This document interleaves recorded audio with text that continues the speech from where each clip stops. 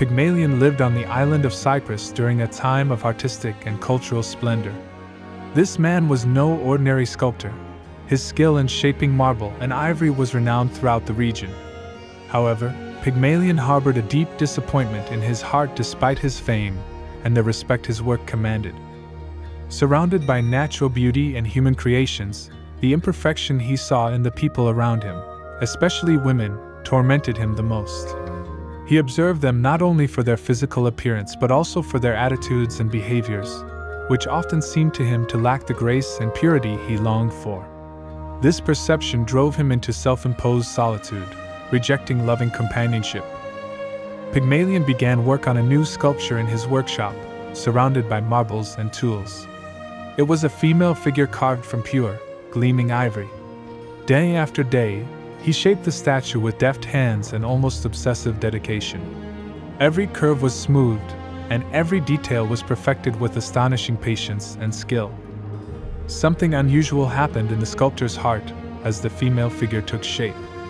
Pygmalion began to see in his work not only a reflection of his ideal of beauty, but also an object of affection and desire. The statue, which he called Galatea, possessed a beauty that transcended what Pygmalion had seen in any living woman. Her sculpted face displayed a serenity and grace that captivated him, and her forms were of such perfection that they seemed to defy reality. In the evenings, Pygmalion would spend long periods contemplating his creation. He would talk to her, read poetry, and even bring her gifts, such as jewelry and delicate dresses, imagining how she would look and feel if she were a woman of flesh and blood. The statue, inert but immaculate, became the center of his world. His love for Galatea grew daily, fueled by the illusion and hope he placed in every detail he sculpted. The sculptor, now completely in love, wished with all his soul that Galatea could become a real woman, able to reciprocate his love. It was a deep desire, born of pure and sincere love, which the gods would soon hear. On Cyprus, the sun-drenched island blessed by the gods, a great festival was being held in honor of Aphrodite, the goddess of love and beauty. It was a day full of rejoicing and devotion, where the island's inhabitants paid homage to the goddess, thanking her for the blessings of love and passion she instilled in human hearts. Although usually withdrawn and dedicated only to his art, Pygmalion decided to attend this festival. His heart, filled with unrequited love for his inanimate creation, yearned for some relief or solution to his torment. Surrounded by couples in love and offerings to the goddess, Pygmalion felt even more isolated in his unique love. As the festival reached its climax, with dancing, singing, and offerings, Pygmalion approached the altar of Aphrodite. There, among the statues depicting the goddess and the scents of incense and flowers, Pygmalion raised a plea not for riches or fame, but a love to fill his lonely heart. "I ask not for a wife such as I know," said Pygmalion, "but for love pure and true, such as I have placed in my Galatea. If only she could be more than a dream in ivory, if only she could share with me life and love." Aphrodite, who watched from Olympus, was moved by Pygmalion's genuine devotion and pure love. It was a love free from the trivialities and vagaries often accompanying human desires. The goddess decided that such pure and sincere love deserved to be rewarded. Returning to his workshop, Pygmalion's heart beat with hope and doubt. The statue of Galatea, motionless and perfect, stood before him, bathed in the soft evening light. He approached it, his hands trembling slightly as he touched the cool ivory. He closed his eyes and let his lips gently brush the statue's forehead, a gesture filled with love and desire. As Pygmalion withdrew, an inexplicable sensation enveloped him. The statue seemed different, as if something had changed in its essence. Intrigued, he approached it again. Touching it again, he felt warmth. The ivory, once cold and hard, now had the softness and warmth of human skin. His eyes widened in awe and wonder. Galatea, under Aphrodite's spell, began to transform. Her ivory skin turned to living flesh. Her once lifeless eyes glowed with a human radiance.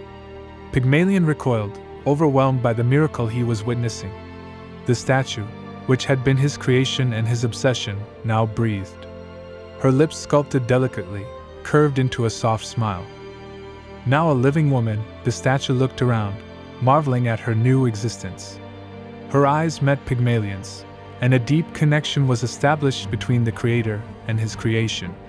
Pygmalion, overcoming his initial surprise, extended his hand to her.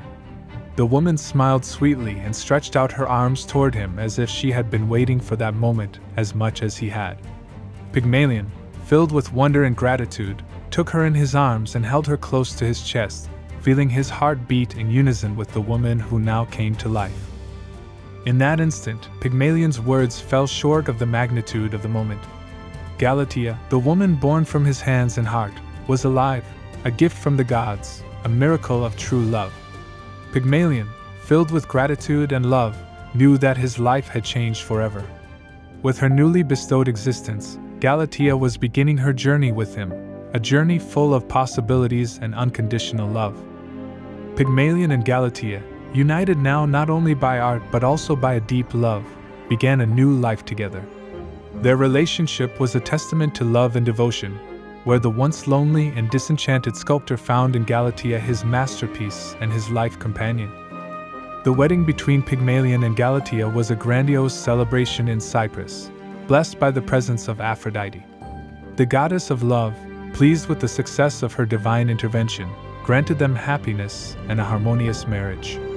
The union between the human and his creation, which had come to life, was seen as a miracle and a sign of divine favor. In his daily life, Pygmalion continued to dedicate himself to his art. Still, now he has a new muse and companion. Galatea, for her part, learned quickly about the world around her, displaying a curiosity and intelligence that delighted all who knew her. In time, the couple had a son, whom they named Paphos, after the city of Cyprus. Paphos grew up to be a noble and robust young man, inheriting his father's artistic talent and his mother's grace. The family lived days full of joy and love, an example of the perfect union between human creativity and divine power.